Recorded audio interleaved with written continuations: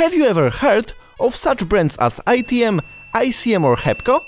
I suppose you probably haven't, and that's not surprising, because these are typical Iranian tractors and heavy machinery brands which we are going to discuss in today's episode. This country has a really bad reputation on the international arena, mainly due to its political system based on radical Islam and numerous clashes between Iran, United States and European Union. In fact, Iran is not a scary country as it is portrayed in the media, and Iranians are very friendly towards tourists. What's more, it is one of the safer Islamic countries to go to. It is worth noting that it's not an Arab country, but a Persian one, and calling an Iranian an Arab is treated as a quite serious insult. But what is most important for us in this episode, Iran is one of the Middle East's greatest powers when it comes to industrial production.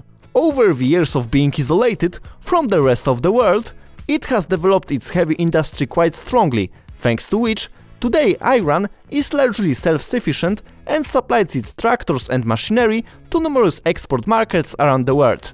My name is Matheo, welcome to my channel. I am a farmer and tractor enthusiast from Poland, introducing you to this amazing world of tractors and heavy machinery. In today's episode, I'm going to present you the biggest Iranian tractors and machinery brands which you probably didn't know. If you like my video, please leave a thumb up and subscribe to my channel in order not to miss any of my new videos. And now, without further ado, let's jump into the story.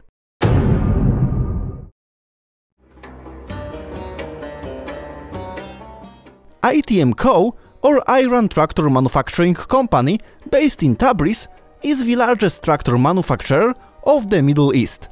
The company employs over 5,000 employees and is specialized in the production of a wide range of tractors with power from 30 to even 150 horsepower. The company was founded in 1966 as a result of an agreement between Iranian government and the Romanian UTB tractor plant. As a result, in 1968, the production of Romanian universal tractors model U6050 and U6051 began in Iran in the amount of 10,000 copies per year. In 1975, ITMCo concluded a license agreement with Massey Ferguson for the production of MF135, MF165, MF185 and MF295 in the amount of 13,000 units. For the purposes of this cooperation, a second company called Motor Sazan was established to deal with the production of Perkins license engines installed in new licensed tractors. In the early 1990s, the plant began to develop quite dynamically. Factory started production of another MF licensed tractor, model 399, with a power of 110 horsepower. In the 2000s, ITM established several subsidiaries such as Kurdistan Tractor Manufacturing Company, in short KTMCo, and similarly OTMCo, based in Urma, Azerbaijan. In the meantime, the offer has also expanded to include smaller tractors, also built under license, this time of the Italian brand Goldoni. Currently, ITMCo has also subsidiaries in Venezuela, Tajikistan, Sudan, Uganda, Libya, Brazil and Zimbabwe, and recently also Bolivia and Turkey. In total, the company exports its products to as many as 10 countries in the world, including Russia. This way the company basically dominated the tractor markets of third world countries, becoming in many of them the main suppliers of tractors. These tractors often have different names or colors depending on which factory they live, but don't get confused. The tractors are manufactured in Iran, then packed in parts into containers and sent to other factories in other countries for assembly. This method of production and distribution is called complete knockdown, and thanks to this, it is possible to significantly reduce transport costs. At the moment, the factory estimates its production capacity at over 30,000 tractors per year, which is a really good result, even considering that their products are rather simple mechanical structures. In 2014, the company did a little rebranding and changed the name of its brand to simply ITM. Please not be confused with the Serbian IMT, because it's not the same. In addition to tractors, ITM also has some backhoe loaders in production. In 2015, Two new models, 4120 and 1500, were also launched into production, which in appearance are based on newer Massey Ferguson designs, but from what I was able to determine, despite the appearance, it's not the same Masseys as we know from the European market. The larger one actually has a cabin confusingly similar to modern Massey cabins, while the transmission is some kind of ZF product unknown in Europe, and power unit is an Iranian motor SAHAND. To be honest, I was surprised at the scale of this production in Iran. Yes, I expected them to be licensed tractors, but I did not think that Iran would be a leader when it comes to supplying tractors to the countries of Middle East, Africa and even parts of South America. Iran also produces their own combine harvesters. In this case, no one even bothered to be creative when coming up with the name, because the name of the company producing combines is analogous to that one producing tractors. I mean, of course, ICM, Iran Combine Manufacturing Company, based in the capital of Iran, Tehran. The company was founded in 1969 and was initially established under the name Jansas.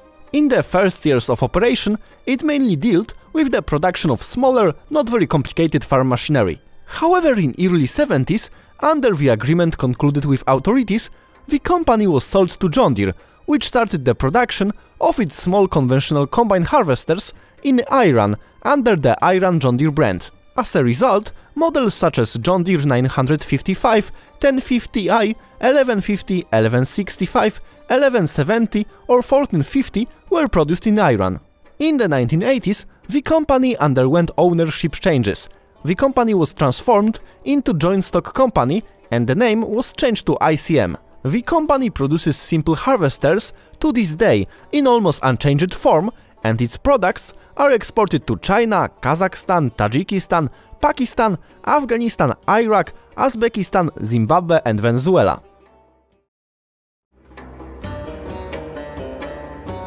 The Iranians have their own John Deere, but in the past, CLAAS combines were also produced in Iran. The license for the production of Dominator 68 harvester was purchased by SAHAND company, but from what I have determined, this production did not last too long. I haven't been able to determine the official reason, but I suppose it could be related to the fact that sometime later, CLAAS brand entered the Iranian market with its combines on its own, so the production of combine under license didn't make sense anymore. Looking for information on machines produced in Iran, I came across the Machine Barzegar website. They are the owners of two brands, Hamedan and Harvey. The former is a brand of rather unusual harvesters. I suppose these are machines with a rotor threshing system, with the rotor positioned transversely as it is in Gleaner or CLAAS Crop Tiger combines. What's more interesting, their latest creation, the H.M.B 240, in addition to the grain tank, is also equipped with a tank for chopped straw and chaff, which is used then to feed the animals.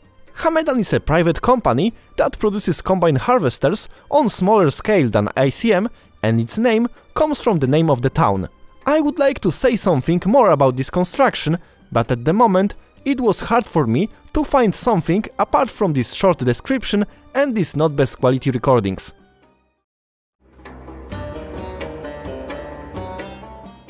HEPCO, or Heavy Equipment Production Company, used to be the largest manufacturer of heavy equipment in the Middle East, even bigger than the ones I mentioned earlier.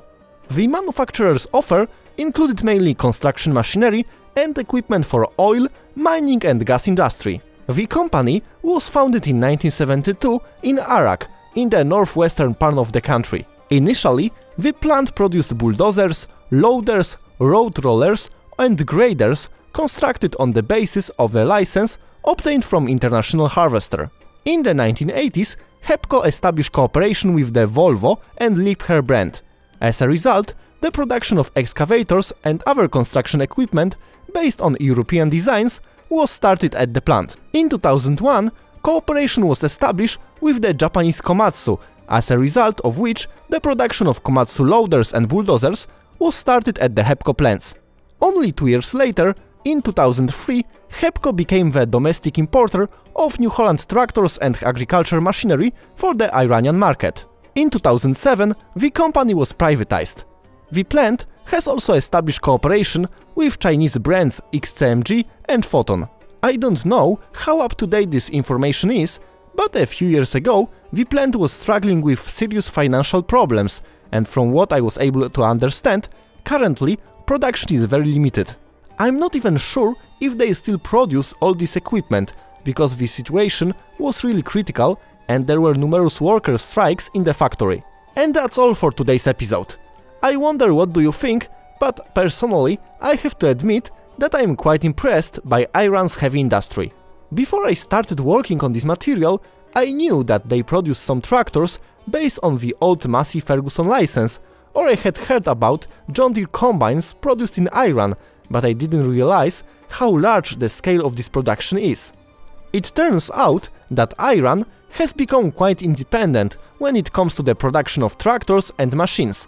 In addition to the brands that I mentioned in the material, Iran also have several owned brands of cars and trucks. Yes, these are also not their own designs, because these cars are also based on license from European designs, including for example Peugeot, while the scale of this production and export to so many countries was surprising to me. I'm very curious, what do you think about it?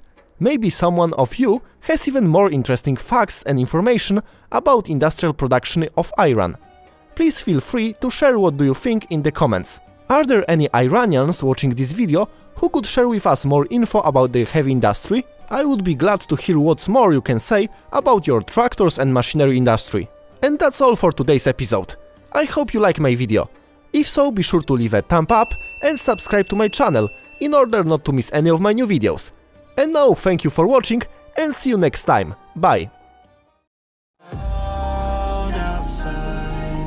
I'm alone, I'm alright.